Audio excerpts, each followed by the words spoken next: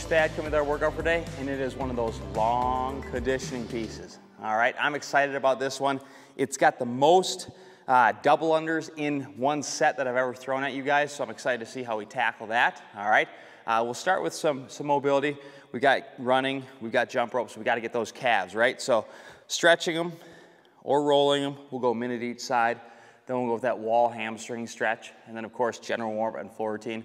But the workout for today, all right, it's got a 35-minute cap. It's just one time through for time, all right? It's gonna start with 300 double unders, all right? That's no joke. It's supposed to take a while, so don't panic, all right? And it is okay to scale those, right? If you're just kind of new to double unders and you wanna do them, but you can't do that many, that's fine. We can cut that number down if we need to. If you don't have double unders, you need to do single unders, that's fine. But let's keep in mind, the jump rope, in my mind, I'm thinking anywhere from 3 to 6 minutes. 3 would be if you went completely unbroken on 300 double unders, which most people aren't gonna do. I don't expect that. 6 is more what I expect. You know, it's taking you a couple minutes to do each 100. All right, that would be kind of the norm. So 3 to 6 minutes for the jump rope. Then we're out, we've got a 2-mile run. All right, 2-mile run, all right.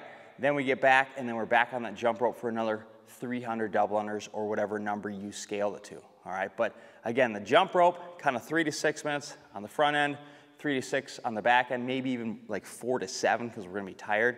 And then we got that 2-mile chunk in the middle. So it's gonna be fun. It's gonna be a good workout. You're gonna have to work on that breathing and finding a good way to do it. But you guys get after it. We'll see you later.